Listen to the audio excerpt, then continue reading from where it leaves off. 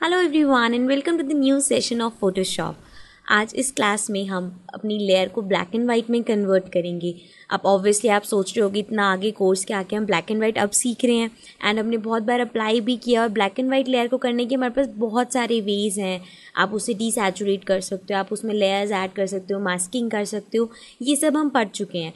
But आज हम इसे थोड़ा सा एक स्टेप आगे जाके देखते हैं कि हम ब्लैक एंड वाइट में भी डिफरेंट क्या चीज़ चेंजेस कर सकते हैं।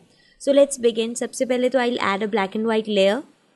तो यहाँ पे एडजस्टमेंट लेयर में जाके I will click on black and white and यहाँ पे आप देखोगे अभी तक तो हम इसे ब्लैक एंड वाइट कन्वर्ट करके या तो मास्किंग स्टार्ट कर देते हैं या उसकी ऑपेसिटी चेंज कर देते हैं, ब्लेंड मोड चेंज कर देते हैं। बट अब हम क्या करते हैं, first of all you will see कि यहाँ पे कुछ प्रीसेट्स दे रखे हैं।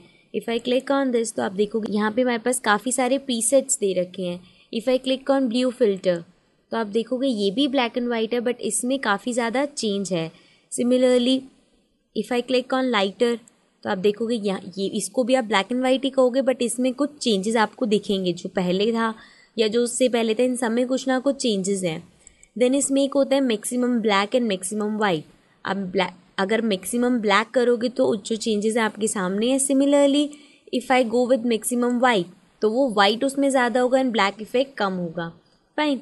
नाउ अगर आपको इनमें से कोई भी नहीं पसंद तो you can obviously reset that and after this हम यहाँ पे जो हमें कलर्स दे रखे हैं हम इसमें कुछ चेंजेस करके देखते हैं।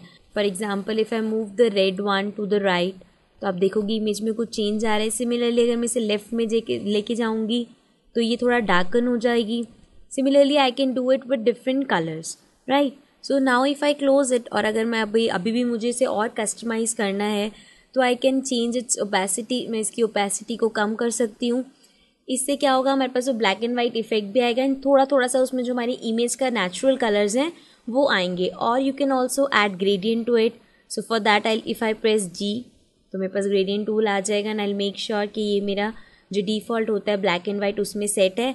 And then I can click and drag to apply a gradient. So you can give this effect कि जिसमें थोड़ा सा वो ब्लैक एंड वाइट लगे या जैसे यहाँ पे उसके नेचुरल कलर्स हैं एंड यहाँ पे जो कलर्स हमने उसको डिफरेंट कलर्स ऐड करे हैं वो हैं। तो आप ये इफेक्ट भी दे सकते हो।